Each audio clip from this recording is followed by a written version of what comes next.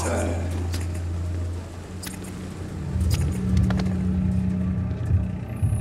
Rotten or pristine, each heart contains the seed of life. Drink at this river, try it all.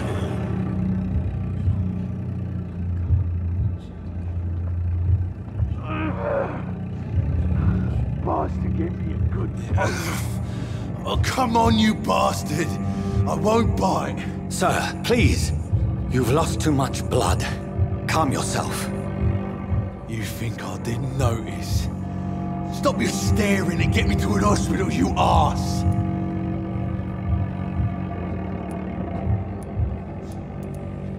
Insulting a good Samaritan. Not exactly the way to get rescued. All right, sorry. I am in pain here. My guts are spilling out onto the street and you're yabbering on. Yes. That's a very nasty wound you've got there. Take my word, I am a doctor. Dr. Jonathan Reed. Name's Clay Cox. I'd appreciate you helping me to a better place, Doc. Follow me, Mr. Cox. Let me assist you to that better place.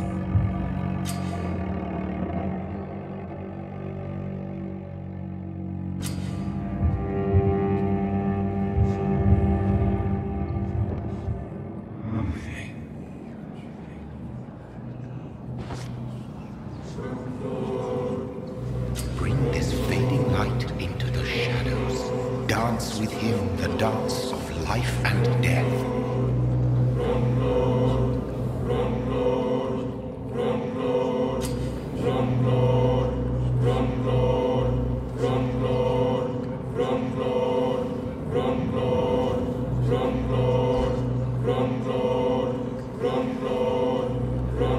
No more. Not tonight. Not like this. I will not take another life.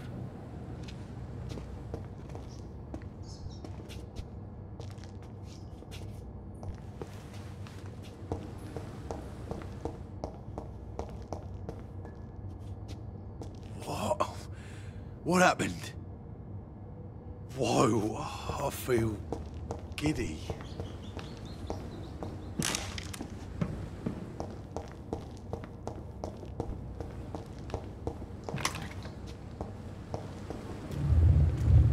It is wise for the huntsman to sometimes let his prey go, but no famished hunter can run for long.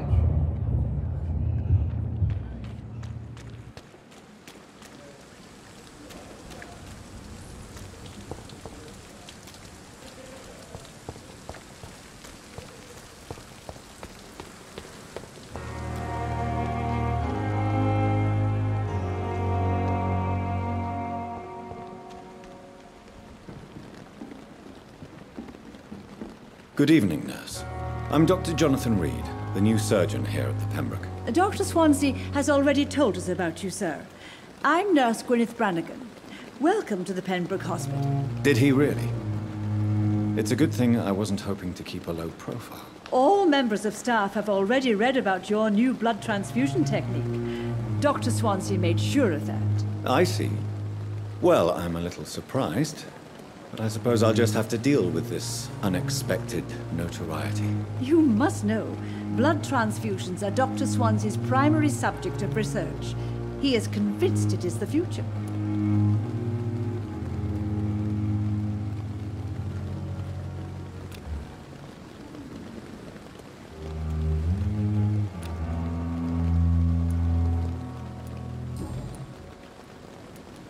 How are things here? Not good, to say the least. We're struggling against an invisible enemy, more lethal than any bullet from a gun. It's hard, Doctor. An invisible enemy? Quite a poetic term for a disease, especially from a nurse. Sorry, Doctor. These last few weeks have been exhausting. We could all do with a good night's sleep. Do you think this hospital can survive the epidemic? We are all volunteers here, and we're trying to hold fast, but how do we beat an invisible killer? Some nurses have already resigned. I'm not familiar with all the staff yet. Perhaps you could help me. Brilliant professionals, most of them. Dr. Swansea has a gift for recruiting talent. Most of them. Is there a problem I should know about, nurse? It would be inappropriate for me to speak ill of a colleague. Is there anyone that stands out? Well, I have never met someone as dedicated as Dr. Tippett's. He should be a standard for us all here. If only he were younger. Why should his age be a problem? I guess it's fair to say he's always pushing himself to the limits. He just doesn't know when to stop and get some rest. Nurse Brannigan, if you do know something, please tell me. Anything you say will be held in confidence. No. I may disagree with some conduct, but in the end, everybody is doing their best.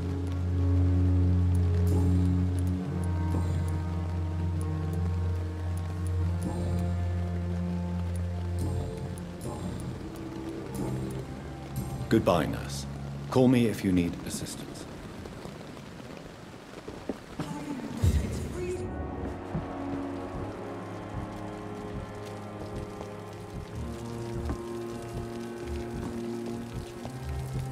Doctor, where have you been?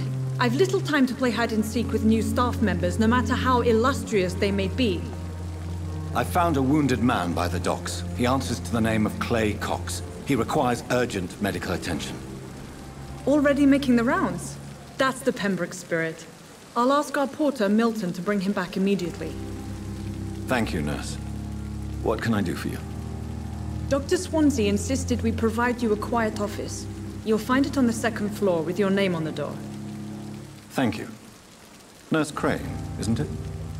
Yes, Dorothy Crane. Welcome to Pembroke Hospital, Dr. Reed. Your office has been prepared.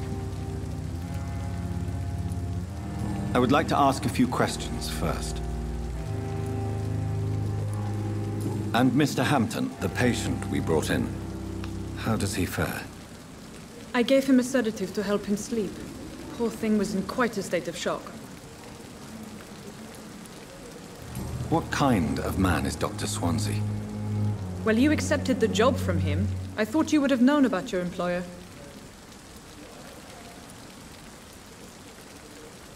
Apologies, I've only just met him the once. This is sudden. I've only just returned to England. Dr. Swansea is a brilliant surgeon and the most compassionate physician.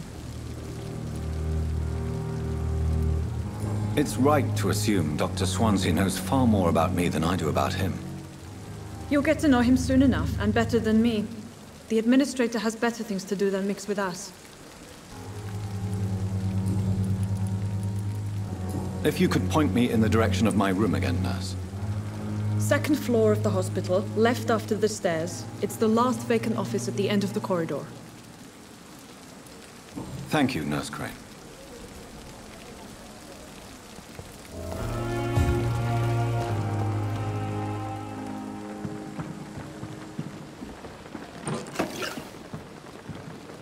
Good evening, sir. So it is true. The famous Dr. Reed has joined us. I can't think of any better news during these terrible times. Do we know each other? Actually, yes. We met once before, at the Rockefeller University in New York. Dr. Tippett, yes, I remember. I was assisting Professor Carell in his research about coronary bypasses. He had nothing but praise for you. He was also very confident about your future. And look at you now. Eminent surgeon and blood transfusion specialist.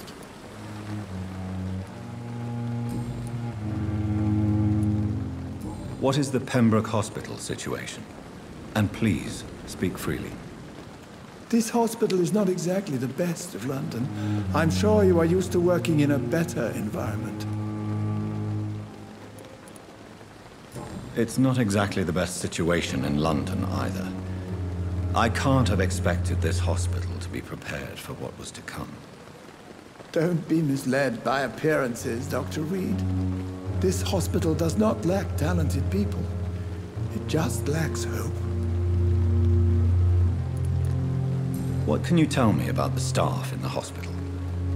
Some are really good, and others are not so good. But during this troubled period, there is no time for slander. I prefer to focus on the positive character traits. Any opinion about the management? I don't always agree with Dr. Swansea's reserve, but I must admit he does all he can to keep this facility running during this crisis. Ah yes, the burden of command. I was fed up with this concept while serving as a medical officer. Don't get me wrong. Swansea's a good administrator. I just wish he would get out of his office now and again. Tell me more about cherished people then. Nurse Brannigan is a pearl. She is the most helpful and dedicated nurse I've ever worked with. A clever and cheerful woman. You really seem to admire her skills. I'll go even further. If she was a man, she would be a damn fine practitioner. You're exhausting yourself, Corcoran. Maybe you should think about preserving your strength. No, we must keep on healing all those poor souls. We are the last rampart before chaos. Once more unto the breach.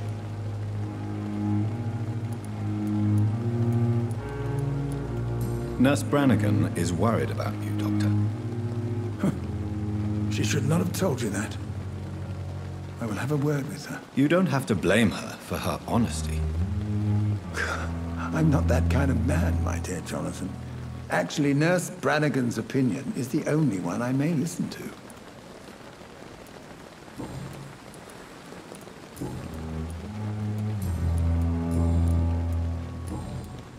Goodbye, Dr. Tibbets.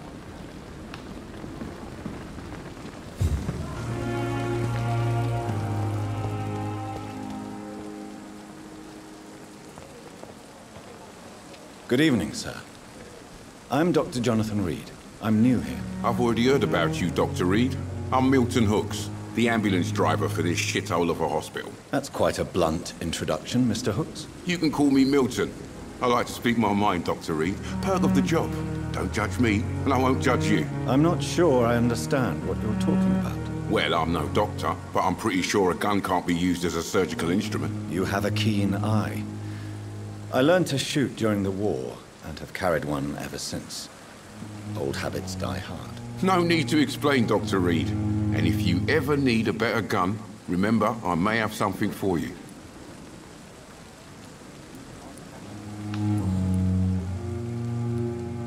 How is the situation around here? You want to hear the situation is all right? It's fucking awful. We lack everything, and it's getting worse every day. So what do you do exactly in this hospital? Apart from smuggling guns, I mean. I've been an ambulance driver since... too long, I guess. I bring sick people here night and day. It's a dirty job, but I get it done. Most of the time. Since you're on the front line, how is the sanitary situation in this vicinity? It's a complete disaster. It's even getting dangerous to enter some streets or buildings. Even the locals attack you. It sounds like things have been a bit rough recently. What's happened? Yesterday I got attacked by the patient I was bringing here. I escaped through the hospital's garden, but I lost my wallet when I was running. You left an infected patient outside the hospital? That's incredibly dangerous. Go there yourself if you want, but be careful, Doctor. I'd rather not bring your dead body back.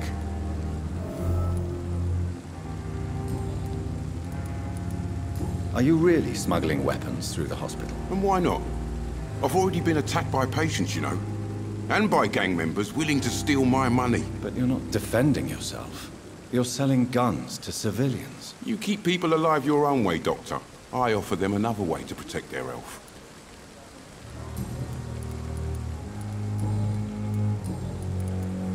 I'd like to see your goods. Wise choice, Dr. Reed. A reliable gun is what everybody needs these days.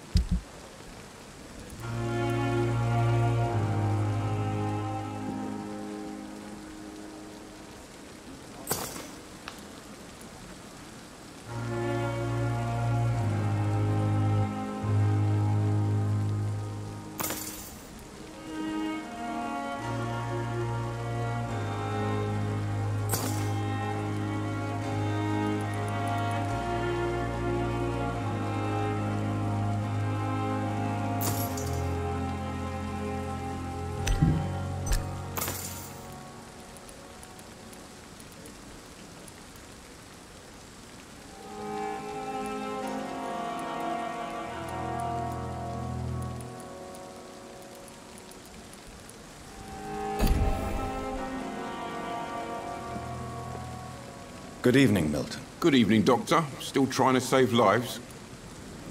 I'd like to see your goods. Wise choice, Dr. Reed. A reliable gun is what everybody needs these days.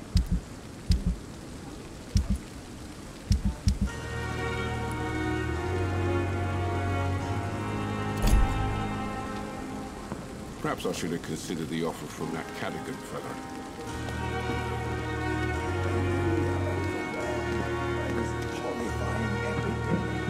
Prove what we are capable of. It is now on. Good evening, Nurse Brannigan. Good evening, Doctor.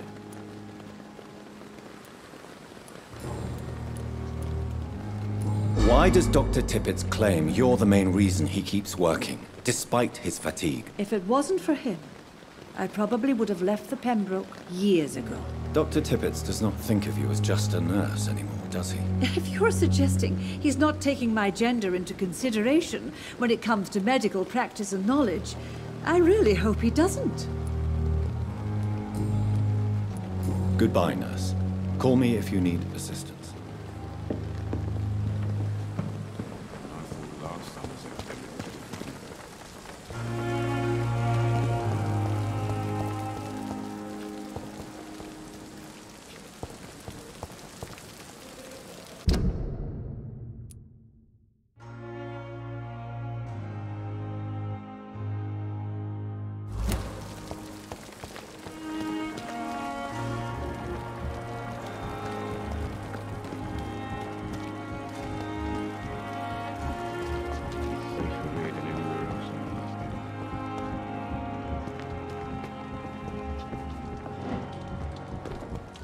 Dr. Swansea is right. This place seems perfect to conduct my research.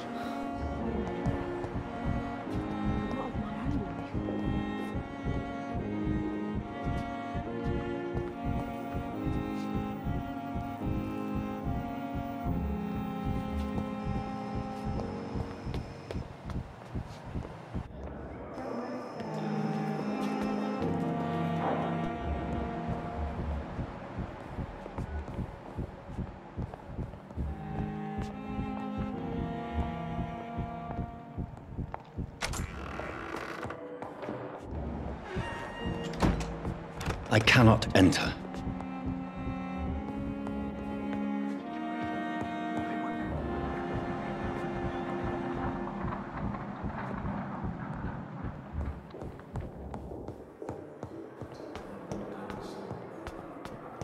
They belong to you.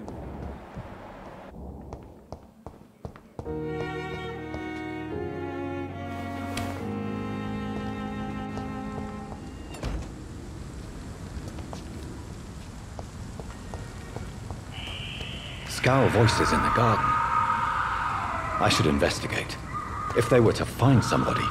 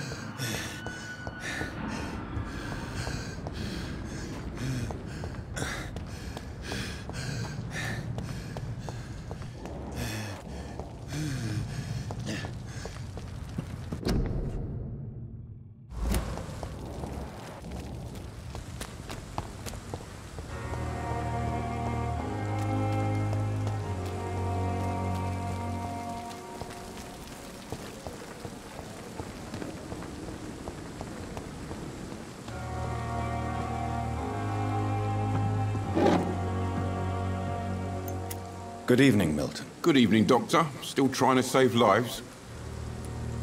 I have some good news, Milton. What? The epidemic's over? I retrieved your wallet, with all the money and a certain picture. Well, yeah, Pippa Hawkins is my girl. So what? Is it the difference of skin colour that bothers you? Not at all, Milton. Good. Please, take this money anyway. To remind you to keep your mouth shut. Not everybody is as broad-minded as you, Dr. Reed.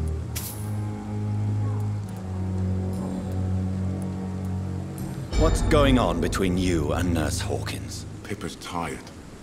Tired of all this shit. Tired of all those corpses piling up. She's as depressed as I am. You do realize you could both get fired. Hospital staff are not meant to have intimate relationships with one another. Come on, Dr. Reed. Do you know how many rules are broken in this hospital every day just to keep it running? There's nothing wrong with what we're doing. During the war, I witnessed a few couples just like you come together in difficult circumstances. It can be very damaging. Maybe you're right.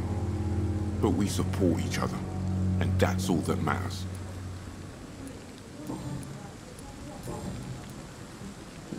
Goodbye, Milton.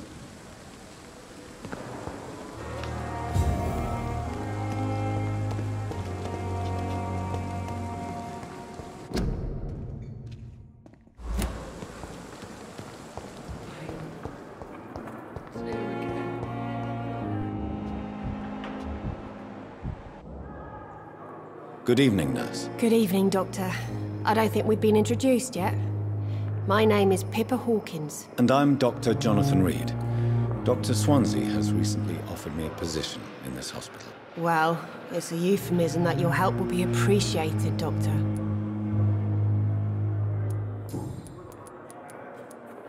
How would you describe the situation at the Pembroke Hospital? It's serious. The flu is wreaking havoc amongst the staff and patients. We are running out of everything. Nurse Hawkins, the Spanish flu won't last forever. Even the Black Plague didn't kill everyone. I wish I could believe you. But what if this epidemic was worse? What if in the end, nobody was spared? You must get a hold of yourself, Nurse. Sorry, I'm exhausted. No one has any idea when this epidemic will be over. How long have you been a nurse? Well, long enough to see that the epidemic is winning. And no matter how qualified you are, don't tell me you'll change that.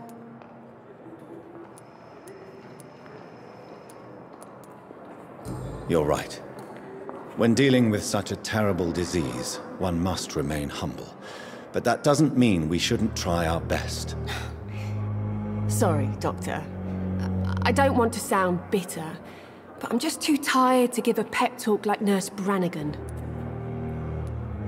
How is the Pembroke staff coping with the epidemic? Well, not well. Milton, the ambulance driver, is even more grumpy than usual, especially concerning doctors. Why does Milton dislike doctors? I don't know. Just ask him. But be warned, Milton is not the chatty type. Why is Milton grumpy on a daily basis?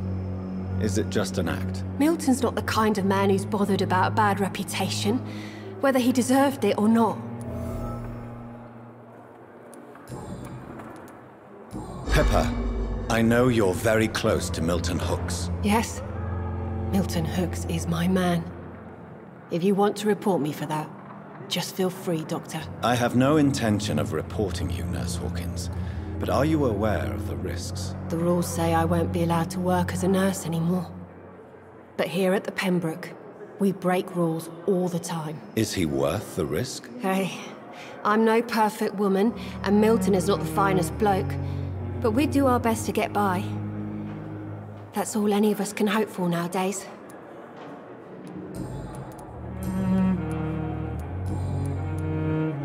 Goodbye, Nurse Hawkins.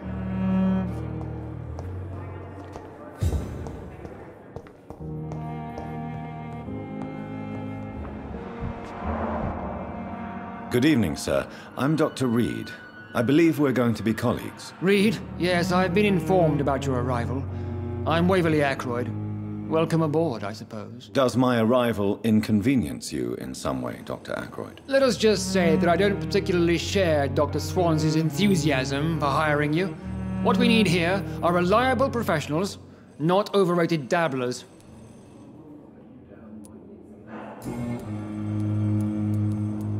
If you have a problem with me, Dr. Ackroyd, please feel free to tell me. Dr. Swansea has imposed your presence on this hospital without asking anyone's advice. The benefit of his position. But I don't agree with it. I know we've never met before, but I believe this hospital could use all the help it can get. You will agree with that, I'm sure. Oh, but I have heard about you, Dr. Reed. Of course, you can't say the same about me, since I have not wasted my time courting the press.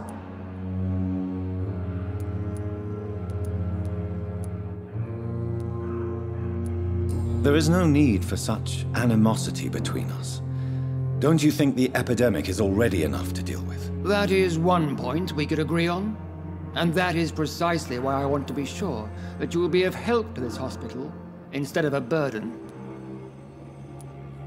Since your tenure in this hospital is longer than mine, perhaps you can tell me more about this place. Let's just say I'm tired of the carelessness around me. I have always respected the skills of Dr. Swansea, but over time his enthusiasm has become displaced. Carelessness? Exactly what are you talking about? We're here to save lives. The people who trust us are not volunteering for experimentation. They're here to be healed. I don't intend to run any radical experiments, Doctor. Even if I, as any good practitioner should, express an interest in pushing the boundaries of medical research. Modern medical methods were created through audacity and ego. But there are rules in our line of work, and they're here to protect our patients.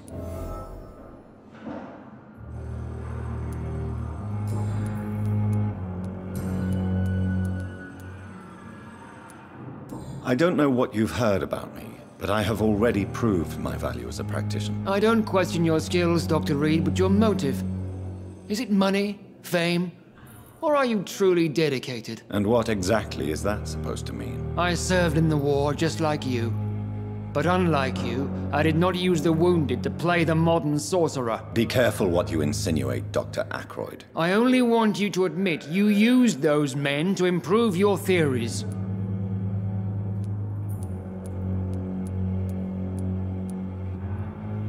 This is ridiculous. My blood transfusion technique saved many lives, and you know it. You see? That is exactly what I hate about people like you.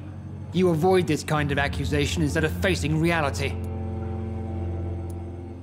It seems you have bad memories of your military service. I refuse to see this industrial slaughter as scientific progress. War only reveals the worst in men. We can at least agree on something, Dr. Ackroyd. Thank you for your time. We'll talk later.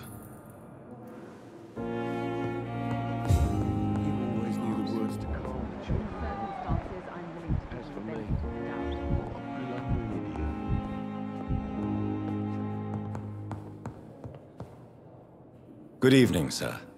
I'm Dr. Reed. May I help you? I don't know if a third opinion is needed. Your colleagues are already arguing about my condition. I see. Would you mind telling me more about your situation? I'm Harvey Fiddick. All I want is to get me bloody arm fixed properly.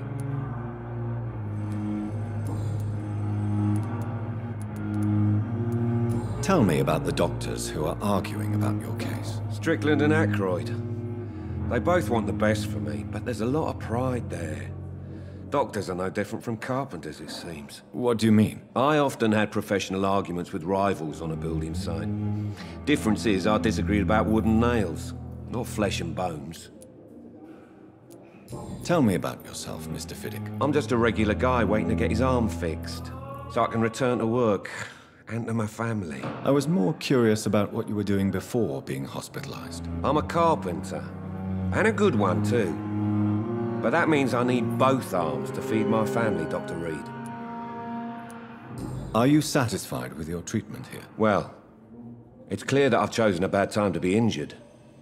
Forgive my bluntness, but you seem overwhelmed by cases of the flu. I won't lie to you about it.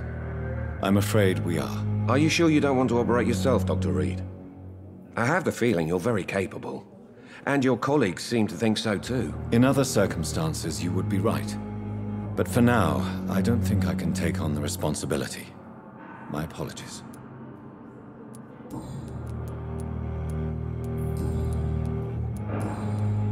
Goodbye for now, Mr. Fiddick. I'll see you later. You always knew the words to calm the children, Ellen. As for me, what a blundering idiot. Good evening, sir. Doctor. Good evening, madam. Can I help you? It's my son who needs you, sir. I'm Dr. Jonathan Reed.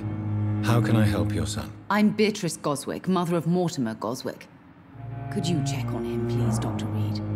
I've heard much of your talents as a physician.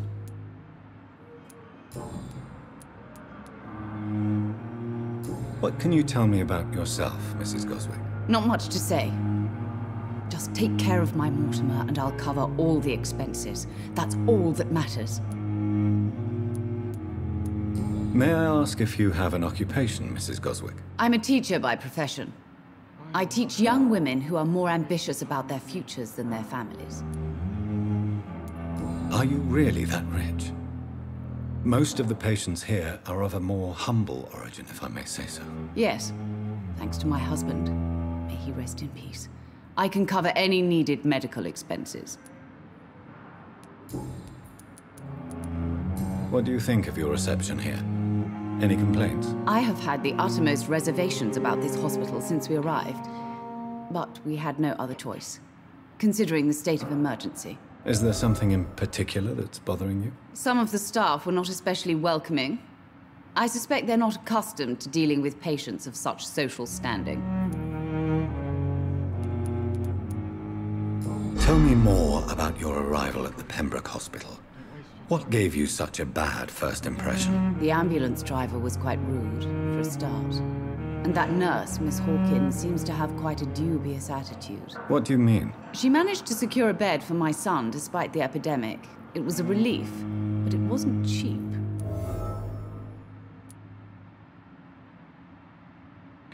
She charged you for a bed? Yes, and I paid without question, considering the urgency of the situation. I share your concern, Mrs. Goswick. Be sure that I'll talk to the people involved. I don't expect compensation, Dr. Reed. But I'm aware such behavior would not be tolerated in other hospitals. I'm all right. Don't waste your time with me. Goodbye, Mrs. Goswick. Good evening. I'm Dr. Reed. Can I help at all? No. Really? Why are you here, then? I don't want to talk. My throat hurts too much. I suppose that this pain is the reason you're here. Is someone taking care of you? Yes. And no. Could you at least tell me your name, sir? Mortimer. Mortimer Goswick. How painful is your throat, Mr. Goswick? So painful I'd rather not talk at all, Doctor. I'm sure you realize a doctor and his patient have to communicate, sir. Would it help if I gave you some paper and a pen? Not really. I see. Then maybe it's not just your throat that hurts, Mr. Goswick. Perhaps your sore throat is just the consequence of something more hurtful. Yes, maybe. But I don't want to talk or even write about it now. How painful is your throat, Mr. Goswick? So painful I'd rather not talk at all, Doctor. I'll let you get some rest, then. Good evening, sir. Good evening, Mr. Goswick. How are you? I'm okay. Why did your mother have you hospitalized here? She seems convinced this is a bad hospital. My mother just wants the best for me. She won't rest while I'm here. She'd go all the way to hell and back to help me. Is your mother bothering you? As your doctor, I can ask her to leave you alone if you would prefer. That's tempting, Doctor. But you have no idea what my mother is capable of. She would tie herself to my bed if you asked her to leave. Pembroke Hospital may look unorthodox, but rest assured you're in good hands here. It's not me you have to convince, Dr. Reed. It's my mother.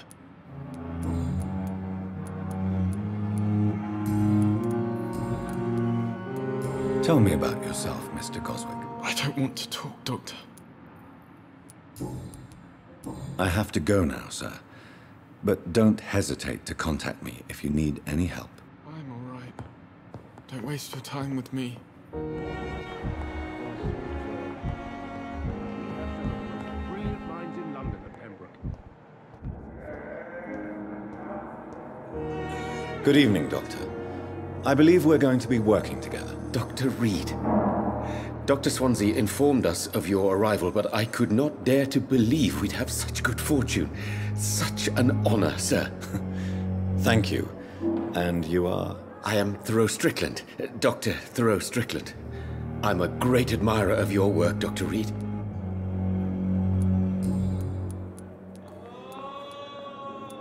Please, could you tell me something about yourself? I'm a great admirer of your work concerning blood transfusion, Dr. Reed.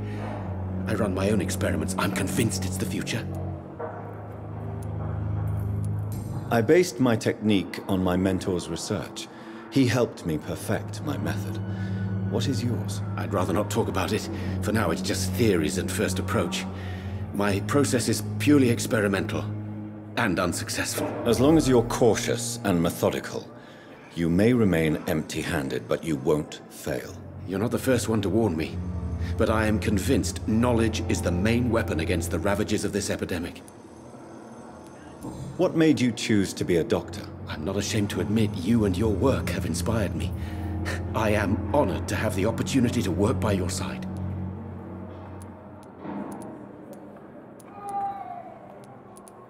I'll give you some advice, but understand that nothing beats practical experience, which can be exhausting and solitary work. Of course, sir. And don't worry, I will never allow myself to be a burden, neither to you nor this hospital. What can you tell me about the Pembroke? Well, it has always been an honor to work with Dr. Swansea. But with your arrival, I can't think of a better opportunity to learn about blood transfusion. Do you need help with anything in particular? Well, yes, maybe. I'm waiting for a batch of products I ordered for my personal research, yet my supplier seems to have vanished. Do you want me to play the errand boy for you? Oh no, Dr. Reed.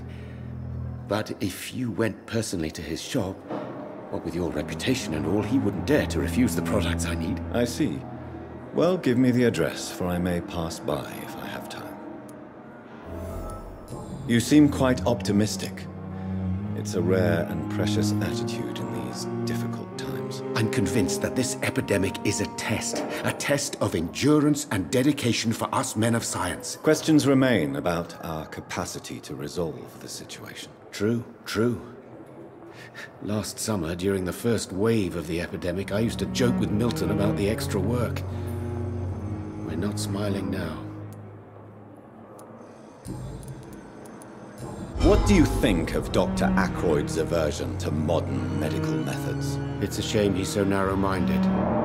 Dr. Swansea taught me that science is about exploring uncharted territory. I'm convinced that's true. With the influenza and all that's going on, you should put your differences aside, don't you think? Why is it so difficult to work together? I believe that if Dr. Ackroyd had been the one to discover the transfusion process, he would be the first to recommend its use. So you believe it's just a question of jealousy and pride? Dr. Ackroyd is as proud as he is blinded by his obsolete concept of medical science. Tell me more about your willingness to experiment with new medical techniques. Harvey Fiddick is a patient suffering from a severe injury that could cripple him if not treated correctly. I'm convinced your blood transfusion technique could help him. What is it you really want? To save him, or to prove your point? Fair question. I want nothing but to save my patient, Dr. Reed. Especially since I know Mr. Fiddick's story. Tell me Mr. Fiddick's story. Our first diagnosis was compromised because Mr. Fiddick lied to us about the real origin of his injury. He first claimed it was an accident. But why would he hide such crucial information from us? Because he is a proud father, ashamed of putting his children at risk because of his own negligence. This personal involvement could also appear to be a lack of impartiality. You must know that a good surgeon must remain neutral. I agree.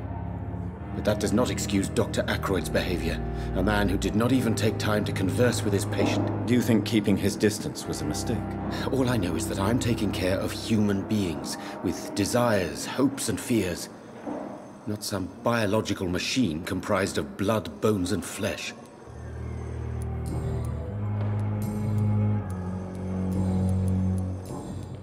Goodbye, Dr. Strickland.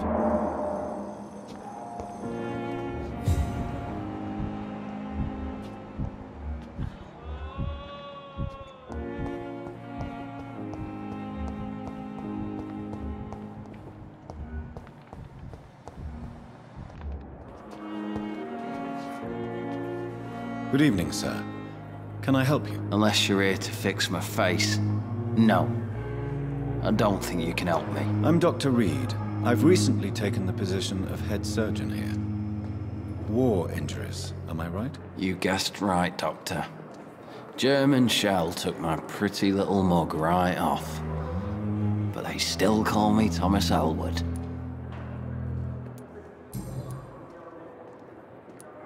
How is your stay with us, Mr. Elwood? Oh, it's bliss. I just escaped death in the trenches to be surrounded again by the moans of the dying. Can I ask you precisely why you're a patient here? It's the pain, sir. The drugs don't work. It just hurts under the scars, if you get my drift. Who is treating you? Is someone in particular looking after your case? Nobody since the old and tired doctor spoke to me. Started to think I was forgotten about. Wouldn't blame you. You don't seem worried by that. My face hurts so much more when I smile or cry. I've learned it's easier not to speak. But be assured I'm smiling inside. Can I do anything for your pain? Nurses gave me a bunch of pills. No effect. Told you. It's like the flames are under my skin, burning away.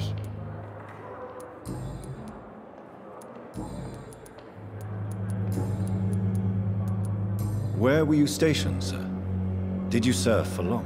I really don't want to talk about all this shit. No offense. I was pushing too much. I served in France myself. I just wanted to know what happened to you. You were an officer, weren't you? Then I doubt we fought the same war, sir. No offense. Goodbye for now, Mr. Elwood.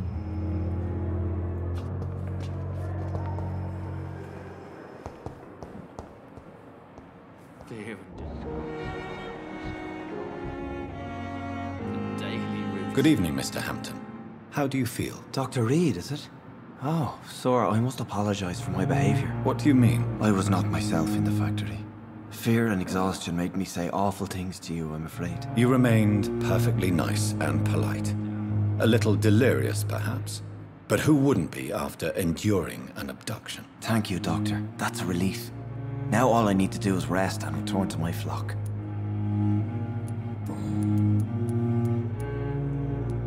How did you end up in William Bishop's den? I had received alarming news about his recent behavior. I went to his place and he refused to let me go. Why did he abduct you? William was an alcoholic. His addiction suddenly changed to blood. I don't know why. Just like a patient I met here. This Miss Hawcroft. You dared to enter this awful place alone. You're a hero, Mr. Hampton.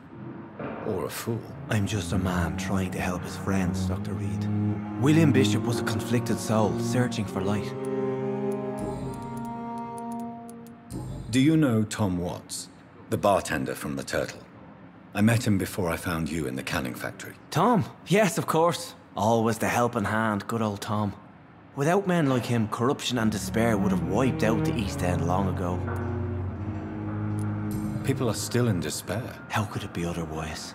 The authorities have left us all to rot in this contagious nightmare. No drugs, no advice, nothing. It's a damn shame. Who should I avoid in this part of town, then? Any particularly evil figures? Not really. Most men and women are just doing their best. And it's not my habit to speak ill of people I know, Doctor. What is the general situation in the East End docks? The situation has always been tough, with a lot of tensions between the gangs and the Dockers' trade union. The Wet Boot Boys are very nervous since they lost their leader. Who leads the gang now? Since Clay Cox went missing, it's his wife Edwina who runs the show, with the assistance of her minion, Booth Digby. Has the gang been threatening you? Ah, no. I've had this nickname for so long, you know, the sad saint of the East End. No one dares to bug a saint, not even criminals.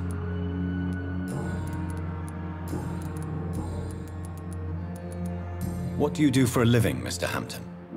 I can't help but notice the cross around your neck. I manage a night asylum for the poor and homeless of the docks, and I try to guide the lost and hesitant on the right path to our Lord.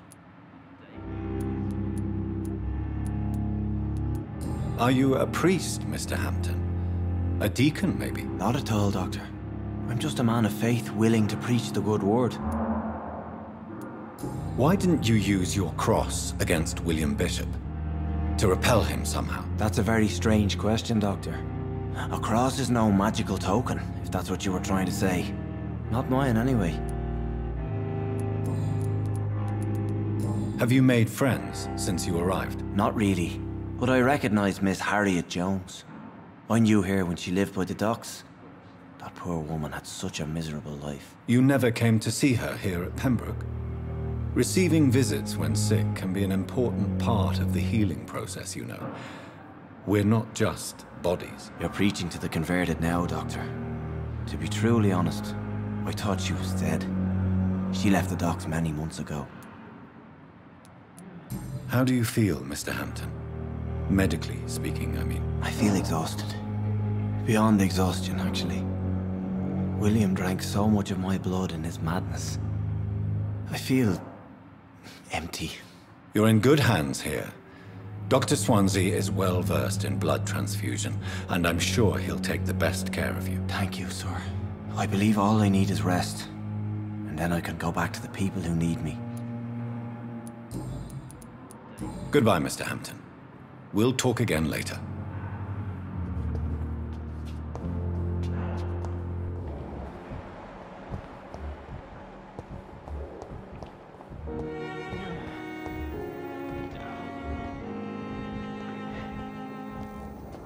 Good evening, miss.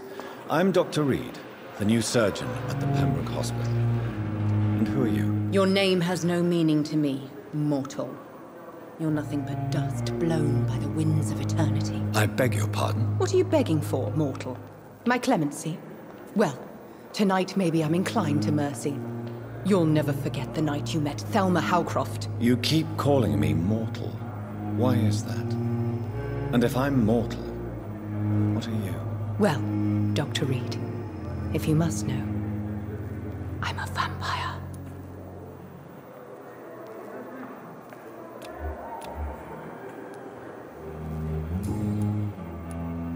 And why do you believe you're a vampire? I don't need to believe anything. It is what I am. It is what I feel within this hollow shell of flesh.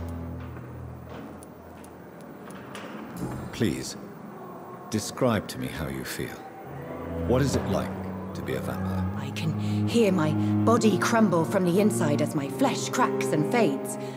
I sense the last pulse of postulant blood within my drying veins. I need new blood. I see.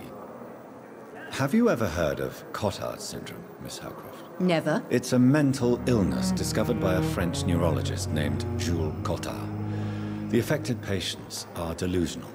They believe that they are putrefying, that they are dead, a ghost or a ghoul, or in your case, a vampire. Delusional, you say? Oh, sad and petty mortal. You can't even begin to understand the concept of immortality. And you think it is I who am delusional. I'm assuming you must be a patient here. Am I right, Miss Howcroft? It's only a cover. To hide from my enemies. I can leave whenever I want. As a woman, a spirit, fog, or bat. Who are these enemies you mentioned? Can you describe them? I cannot say for sure. But I sense their eyes on me from nearby. I feel them watching me every time I visit the garden near the morgue. The staff here are not your enemy. They're here to help you, to care for you. I'm not speaking of the doctors in white. I'm speaking of the men and women who hunt me. For I am a vampire! I see. Don't worry. These people will not find you here. I'll personally make sure they leave you alone. Thank you, mortal. But do not interfere with them, for you are no match for those that hunt me.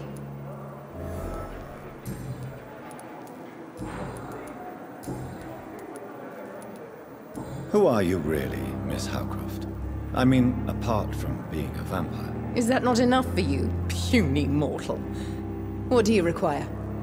Proof of my powers? I'm curious to know who you were before becoming a vampire. Oh, such a long time ago, I don't remember. Centuries of unholy life can have strange effects on one's minds, you see? I'll leave you, Mistress of the Dark, to your nocturnal activities.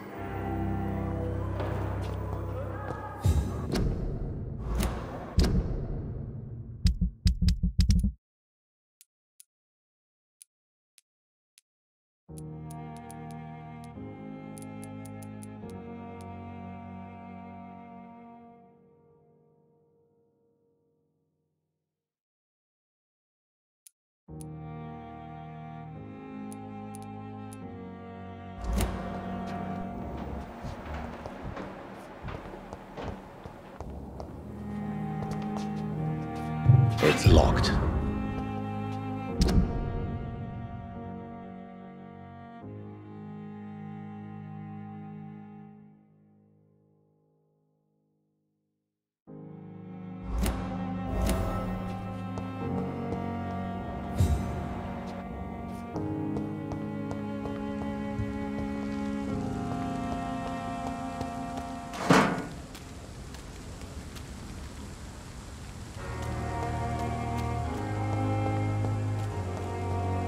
Thelma Howcroft said she was being watched by vampire hunters.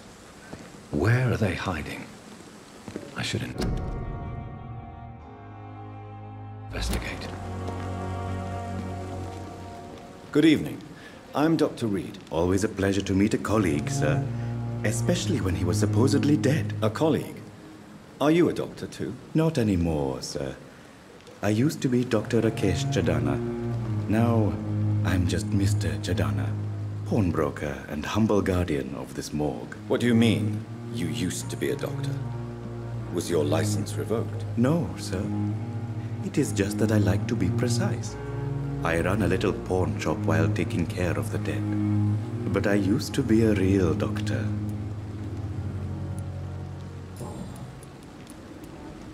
Are you afraid or uneasy being surrounded by so many corpses? Why should I? These bodies are empty vessels. Flesh left to decay. Poof! No soul anymore.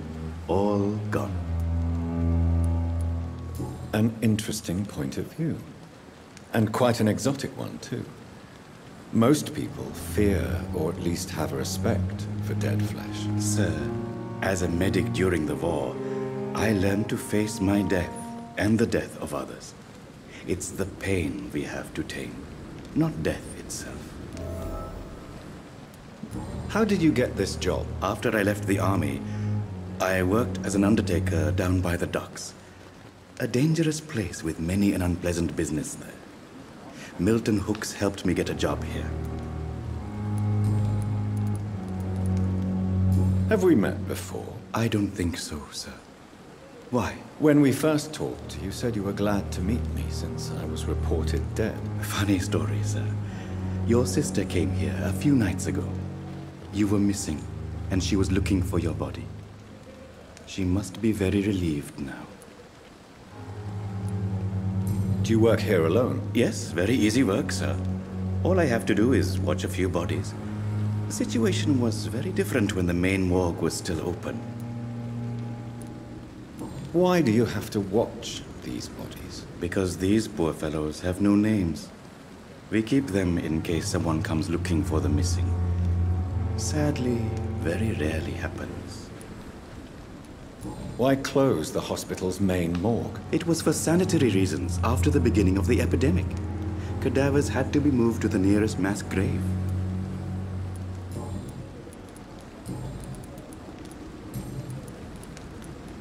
A pawnbroker? I expect you get all types of people here. Yes, sir. All kind of people. For I sell all kind of goods. Who comes here to trade with you? It's very unhygienic, even unsafe. Diseases can spread. For the customers, for the hospital. I'm very cautious, sir. I've been a doctor, remember? And all my clients are good people. In fact, I think I only know good people. What kind of goods? With the quarantine, it's not always easy to buy things. So I trade, I exchange. Some people sell, some others buy. I like to help. Since you're not afraid of dying, do you believe in life after death, Rakesh? No. I believe we must do all the good we can while alive. For our time is short, and the obstacles are endless. Do you think you would enjoy immortality as a concept? I don't think so. Don't mistake me. I love life, and I'd like to live a long life. But everything has to decay, sir. Even goodwill. Do you really believe goodwill cannot last? As I said, sir, everything decays. If I was to never die, goodness, I would be bored or worse. And I like to be helpful, sir. Quite depressing, wouldn't you say? Yes, but the good news is, we'll all die before losing our humanity, sir. So you're ready to die? No, I am not. I don't fear death, for I won't see it. What troubles me is the pain my death will inflict to those I know. You're a wise man, Mr. Chidana. No, Dr. Reed. I am a foolish man. But I like to think otherwise.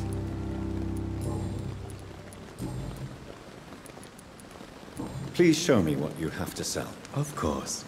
It's just trinkets and curios, really. But I'm sure they can be useful.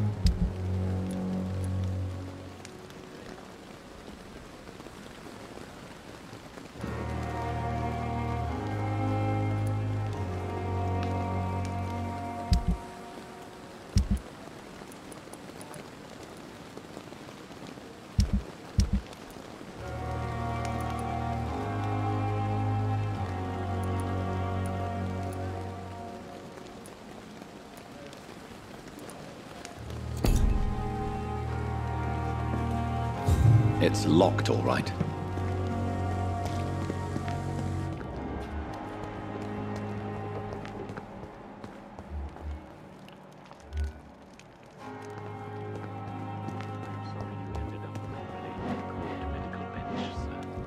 I understand you must be very angry about this unfair situation. I managed to arrange to have you buried in the same mass grave as your wife. I hope that might help.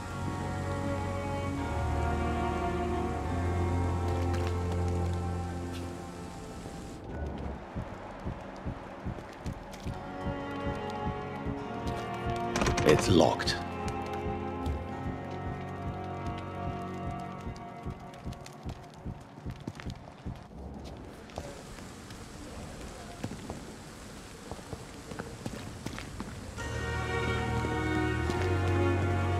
I'm sorry you ended up on my plain and cold medical bench, sir. I understand you must be very angry about this unfair situation. I managed to arrange you.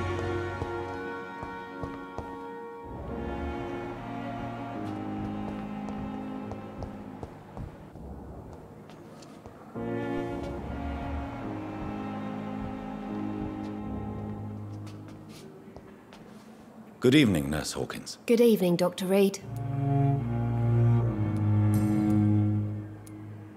Pepper, are you sure you want to leave this hospital? To become a nurse was a little girl's dream. But in the end, I don't feel that useful. I want more. I want to make things change.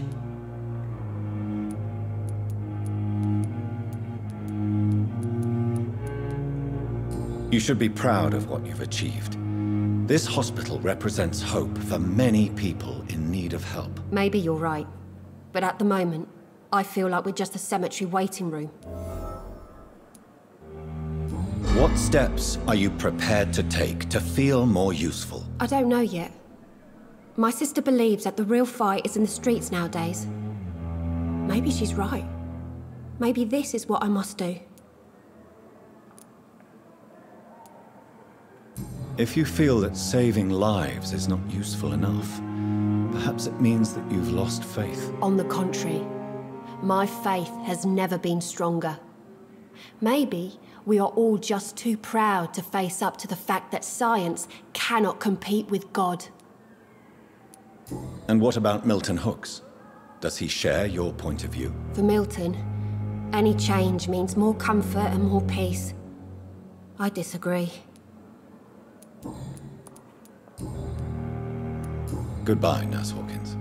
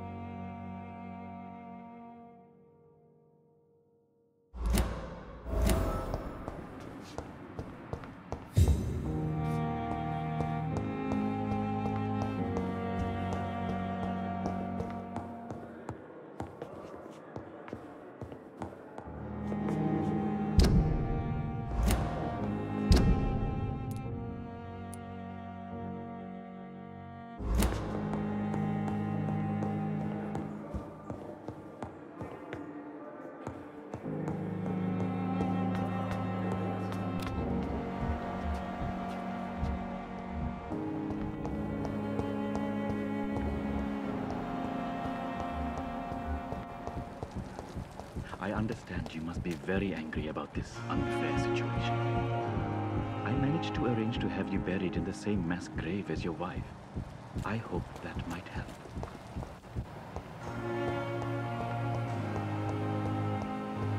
It's locked.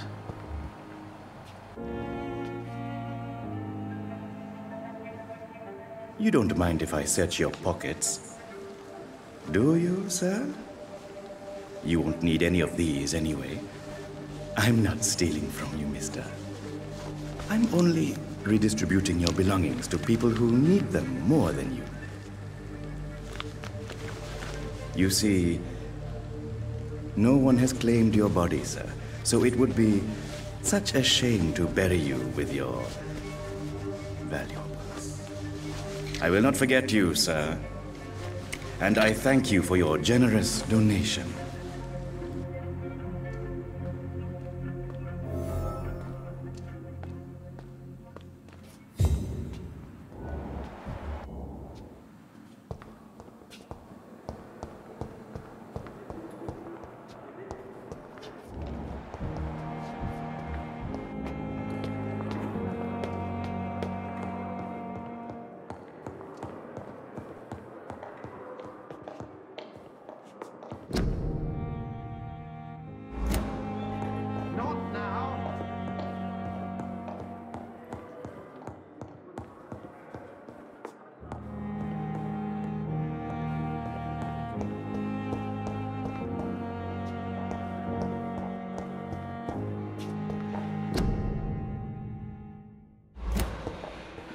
I cannot enter.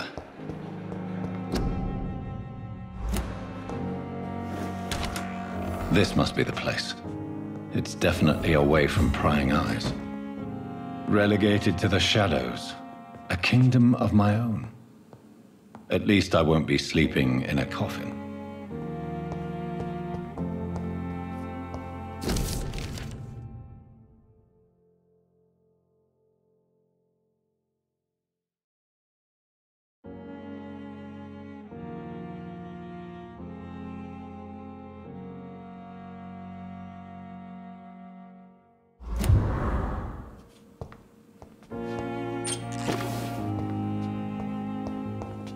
The flower's dying. It needs water.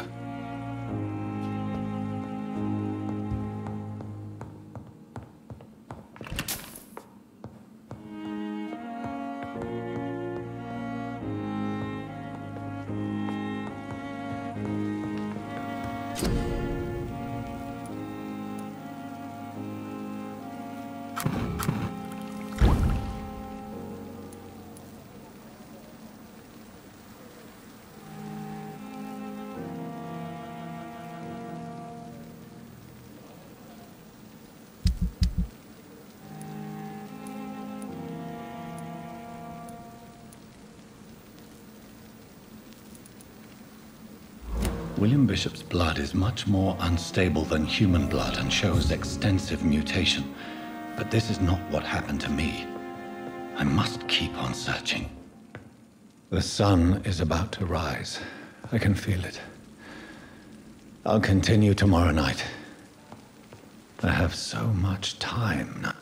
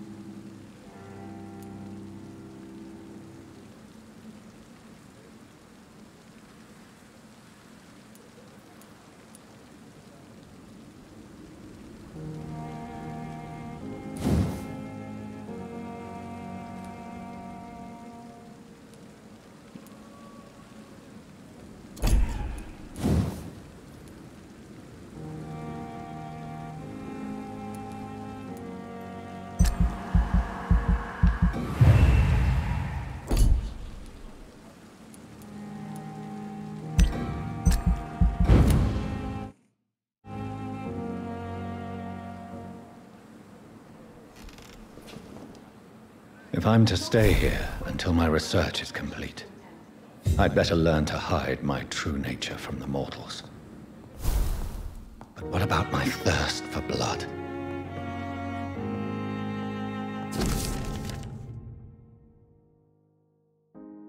Dr. Swansea asked me to collect you, Dr. Reed. Hurry up!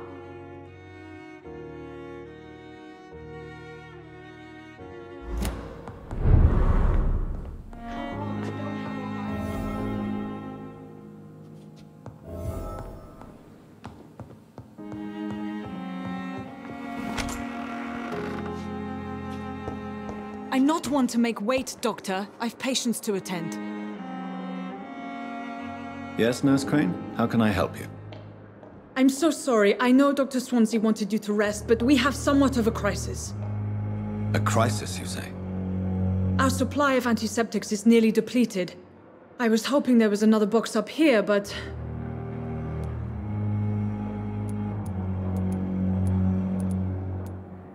What type of hospital are you running? No antiseptics? You have been away too long, Doctor. With the war and now this epidemic, supplies have been running scarce for months now. I may have a solution. In France, during the war, drugs shortage was a daily problem, and we had to use our wits to overcome the shortages. However do you mean? If combined correctly, certain household chemical products can be used in a pinch instead. Now, where's the hospital storeroom? The storeroom? Fat chance. This is the Pembroke, and space is luxury we don't have. Everything used to be stored in the old morgue. Perhaps I should look there first. Where is this morgue? It's the large building behind the hospital. You'll need to go in the back door because it's been sealed off for sanitary reasons. Take this key. It opens a small back entrance at the end of a narrow street. The abandoned morgue behind the hospital. A small door at the end of a narrow street. On my way then. Thank you, nurse.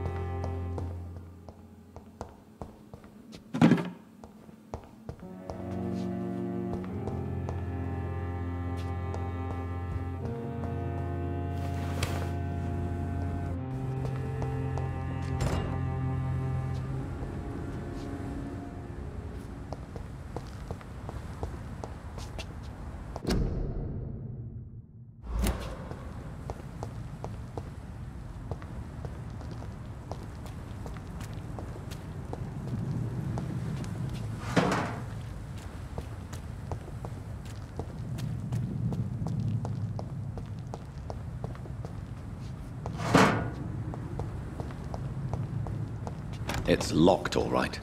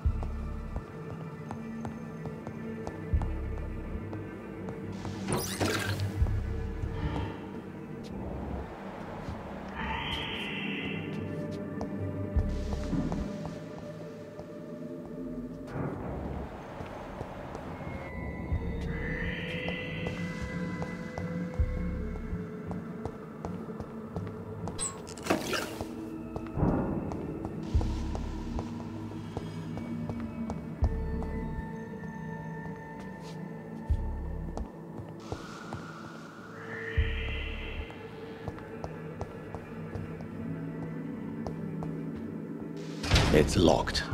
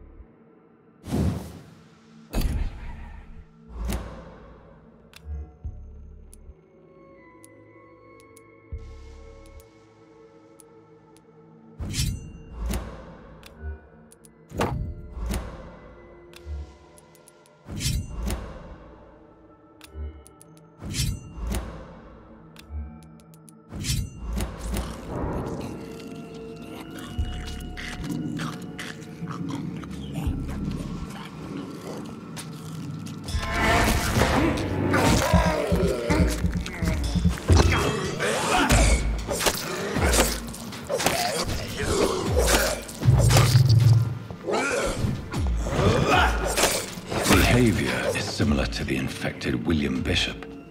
Must be the same strain. This sickness moves faster than influenza.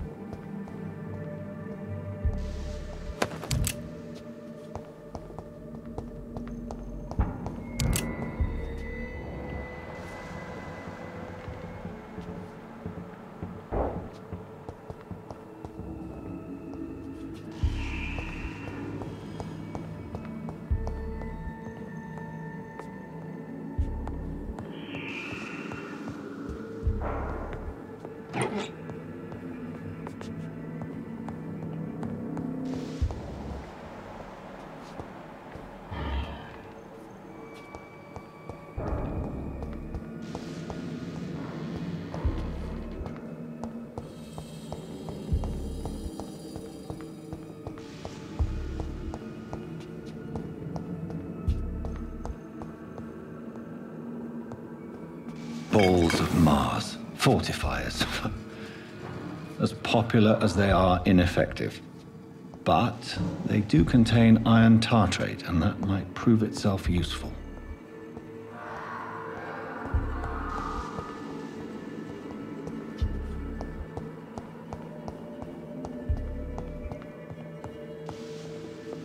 This key will surely grant me access to the basement.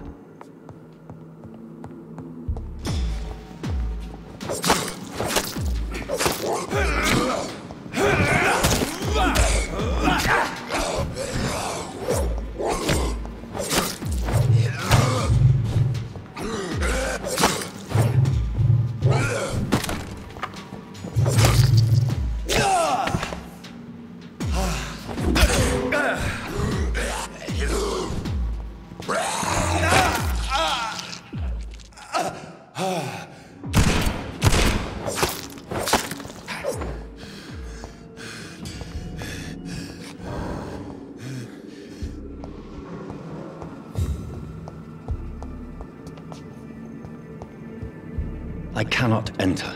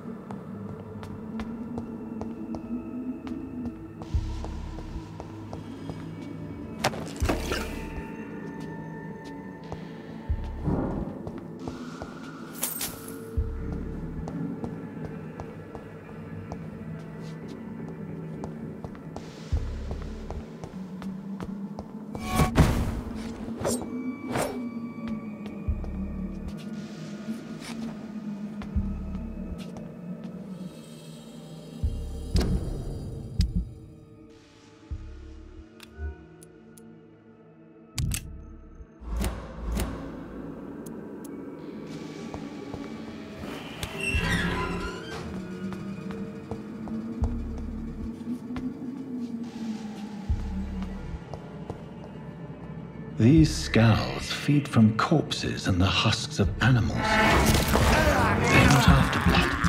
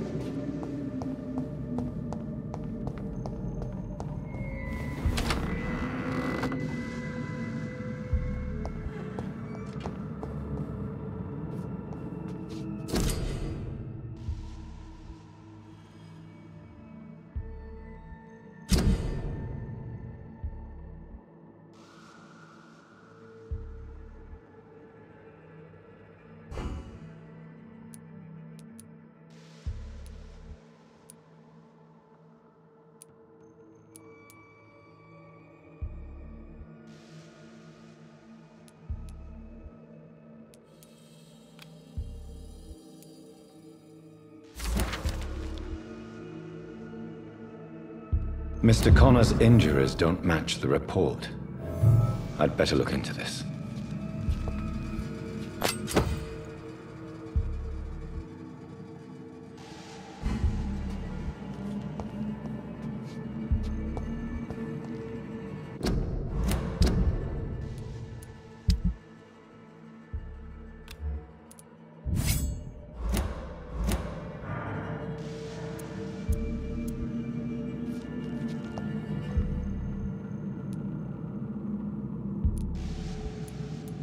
Traces of a pinkish foam at the corner of the lips. Some sort of drug overdose, perhaps?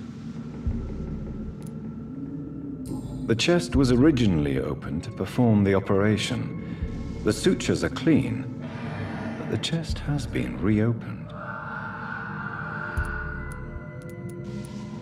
Multiple abrasions and scarring on the arms and legs.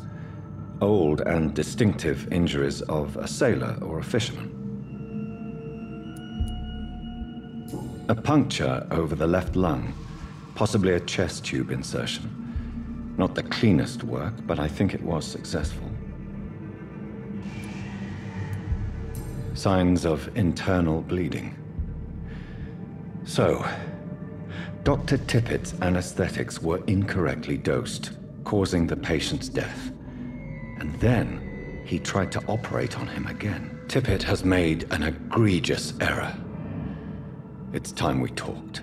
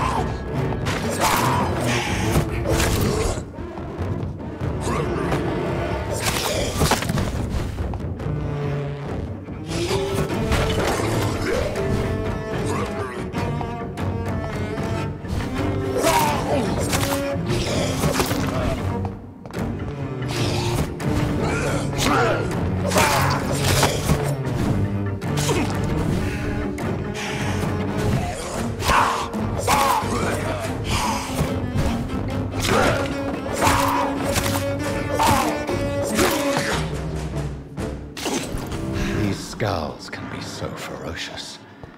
I'm not sure I can defeat them without becoming stronger.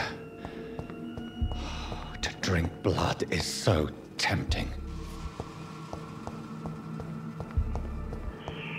Sodium hypochlorite. Dangerous to administer, but efficient in the proper dosage.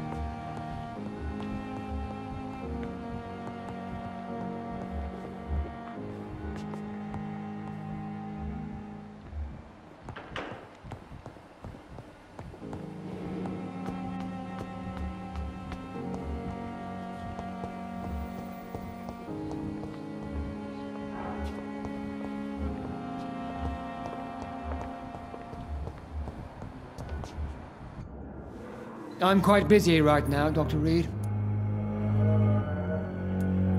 Thank you for your time. We'll talk later.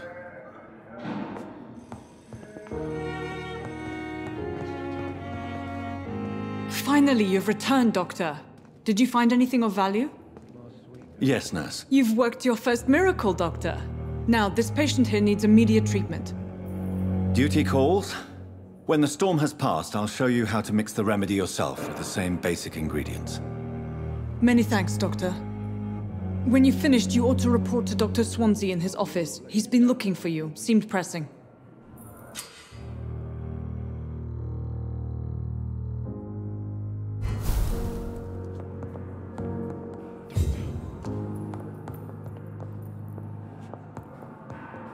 It's locked, all right.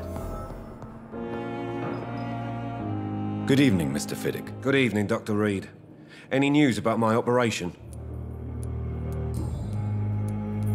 Tell me about your injury, Harvey.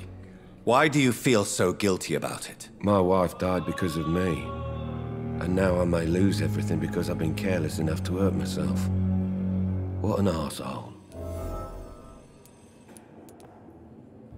You can't hold yourself responsible for your injury, Mr. Fiddick.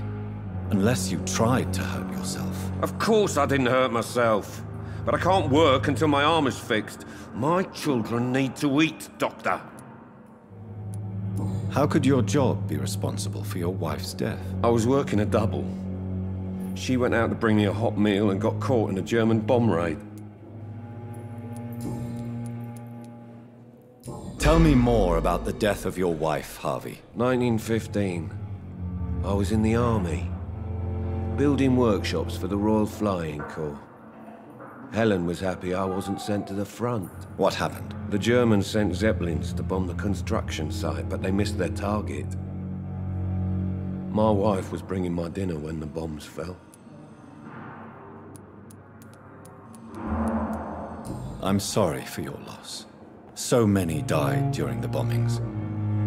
I served in France and witnessed the carnage there. I would like to say that she didn't suffer.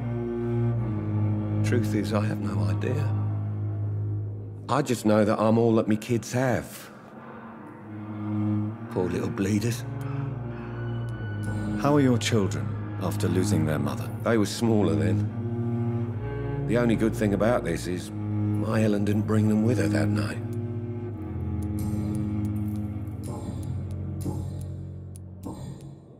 Goodbye for now, Mr. Fiddick. I'll see you later. I will not let you down, my boy.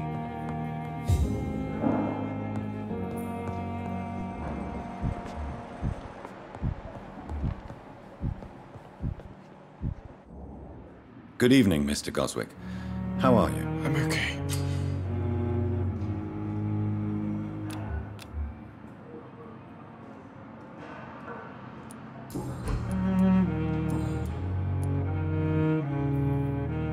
Do you need any help? I'm afraid I may, sir. I don't mean to be a burden. You are not a burden, sir. Healing you is my responsibility. And you have my gratitude for that.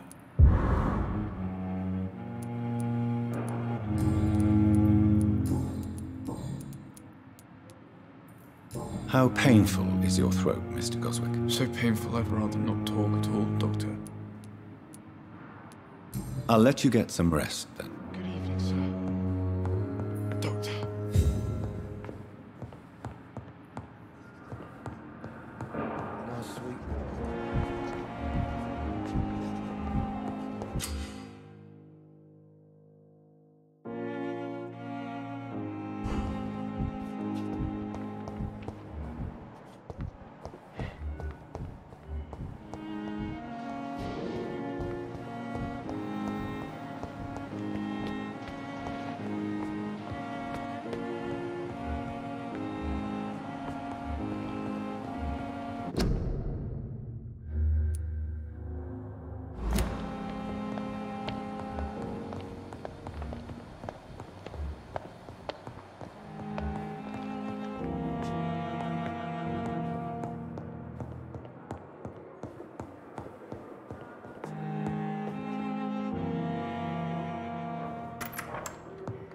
Please, Jonathan, come in.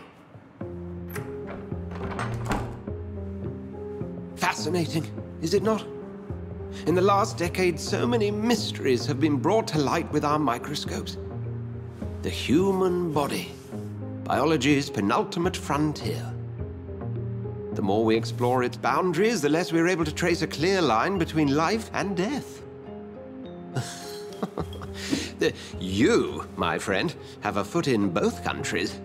The view must be vertiginous. It's at least as vertiginous as chatting about vampires with you, I would say. This must be all so new to you. This area of town, the hospital, a brand new life. How stimulating it must be. I wish I could share your enthusiasm, Dr. Swansea, but my condition defies scientific categorization. Undead? Unalive? Immortality defies logic. I cannot express my thrill at this serendipitous turn of events. The world's most eminent specialist in blood transfusions, a vampire. One might say a gift from heaven.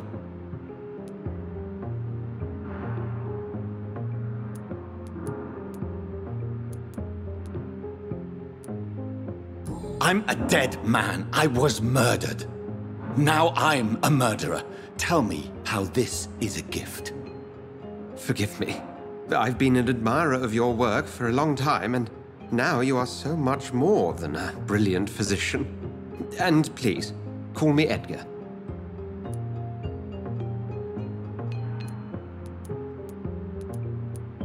I'm not some doe-eyed student, Edgar.